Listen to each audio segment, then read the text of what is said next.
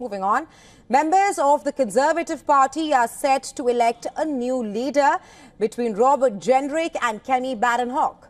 A recent poll has revealed that UK Prime Minister Keir Starmer could lose his majority in the House of Commons if snap polls were to be held against potential Tory prospect Robert Jenrick.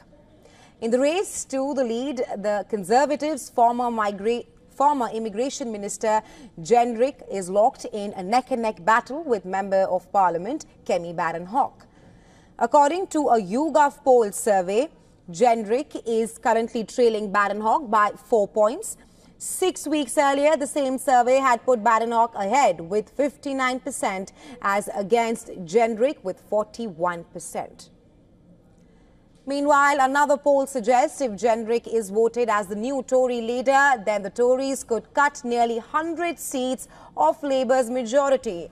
According to a poll by Electoral Calculus, the former Immigration Minister could win at least 60 more seats as against his rival, Badenoch's gain of 30 seats.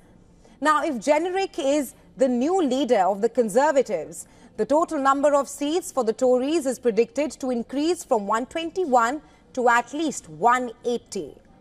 With the Labour's tally falling from 412 to 311, this would put Keir Starmer's party 14 seats short of majority. On the other hand, Kemi Badenoch's leadership is predicted to push the Tories' total seats to 151, with Labour's total seats set to slip from 412 to almost 330 seats. With permission, Mr. Speaker, I